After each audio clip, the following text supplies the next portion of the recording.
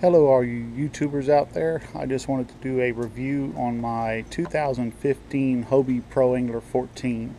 I've had this kayak for about 6 months now, and I just want to show you some of the modifications I've done to it to make it my own. We'll start at the front, put some nice shark teeth on it. Changed out all the bungees to orange. I think it's a little more visible to other boaters, and I think it looks good personally.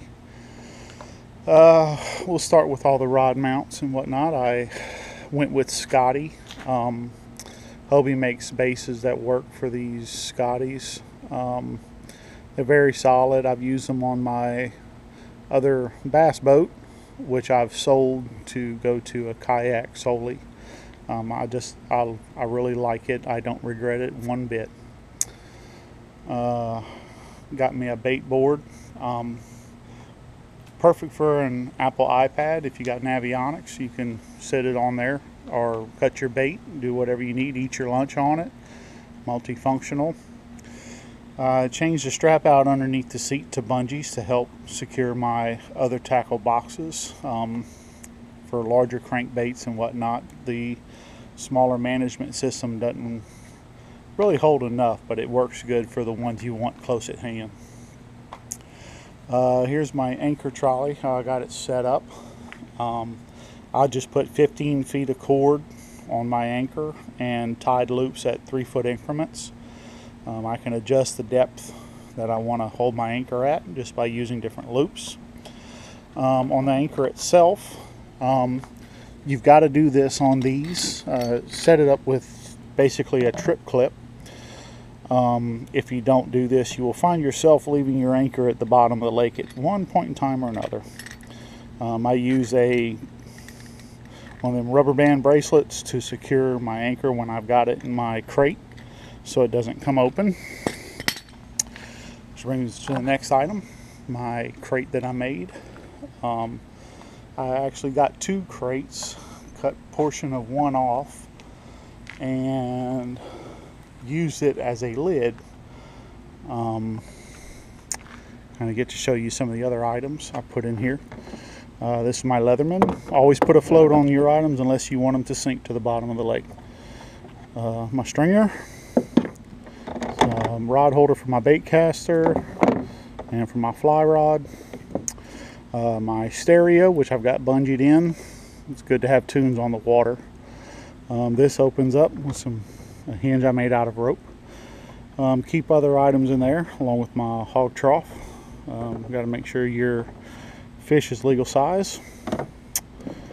Here is my spear gap I made. When you tackle larger species on the water that you plan to take home, you want to incapacitate them before you take them on board, because you can find yourself cut up pretty bad, be it with, say, king mackerel or even large catfish. Put a Scotty mount for my rear flag. Made that flag myself using some property markers. Put some reflective tape, bought me a flag. Also, this is my GoPro mount that I made following some instructions online. Used the Scotty base, Scotty gearhead mount. Works great. And here's a ram ball mount that I bought for the tip. This system here gives you a viewpoint from about 5 feet off of your kayak. You get some great overhead shots and whatnot. Anyway, if you're going to go with Scotty mounts, you're going to want to buy several of these little items here. These help you fine-tune your Scotty mounts to whatever angle you might want them to be at.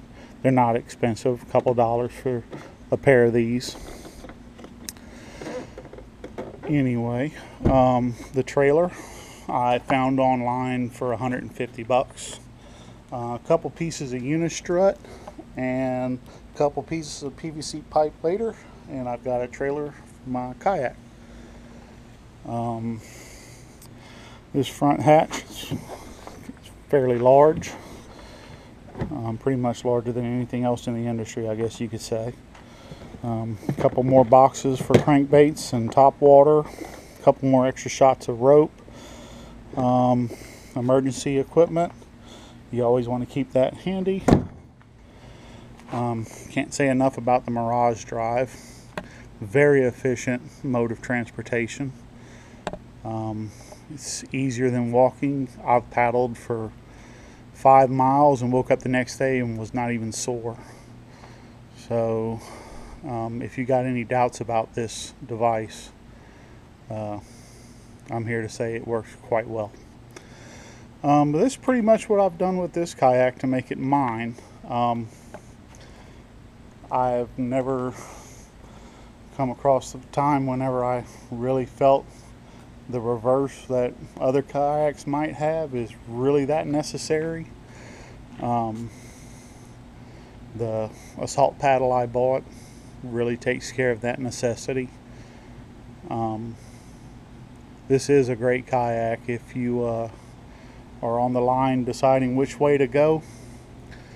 This one gets my vote. Well, I hope this answered a lot of questions and gave people good ideas. I'll catch you next time.